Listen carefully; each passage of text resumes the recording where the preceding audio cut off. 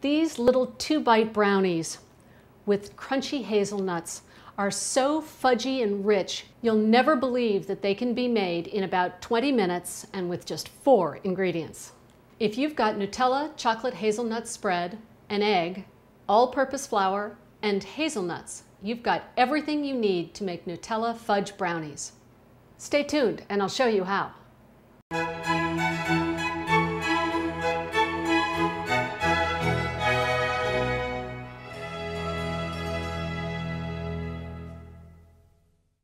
Since these brownies are so rich, I like to bake them in a mini muffin tin. So while your oven is heating to 350 degrees, line a 12-cup muffin tin with paper or foil liners.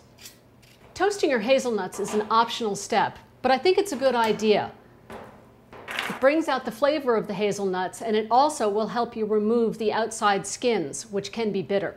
Just put the nuts on a lined baking sheet. You'll need about 1 ounce. You're going to want to bake them in a 350-degree oven until they're nice and fragrant. That'll take about 8 to 10 minutes.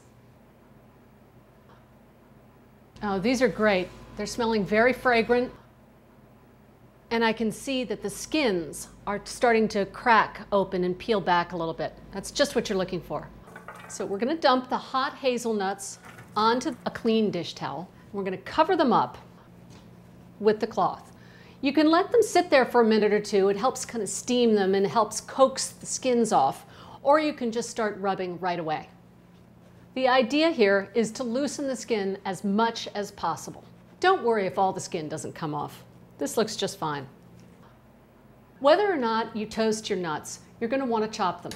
I like using a knife, but if you want to, you can put them in a food processor. Just make sure to pulse them so they don't become finely chopped. This looks perfect. Now I'm just going to set them aside for later. Okay, now let's make the batter. I'm going to start with a 1/2 cup of the Nutella and scrape it into a medium mixing bowl. And we're going to add 1 large egg.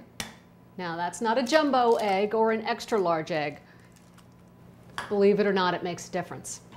And we're just going to whisk these 2 ingredients together until the mixture is well blended and the Nutella is smooth. And now we're going to add 5 tablespoons of all-purpose flour and whisk until it's blended. Now we're ready to fill our muffin tin. For this process, I use a 1 tablespoon mini cookie scoop, but you can just use a regular old tablespoon. I just fill each cup with an even amount of batter. The cups will be about 3/4 of the way full.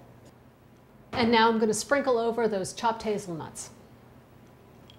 Just a few on each one.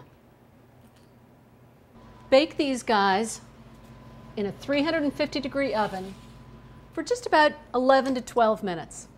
The brownies are done when a pick inserted into center of one comes out with moist, gooey crumbs sticking to it. Set the muffin tin on a rack to cool. These brownies can be served warm or at room temp. These little brownies are moist and fudgy and unbelievably decadent for something that's so easy to make.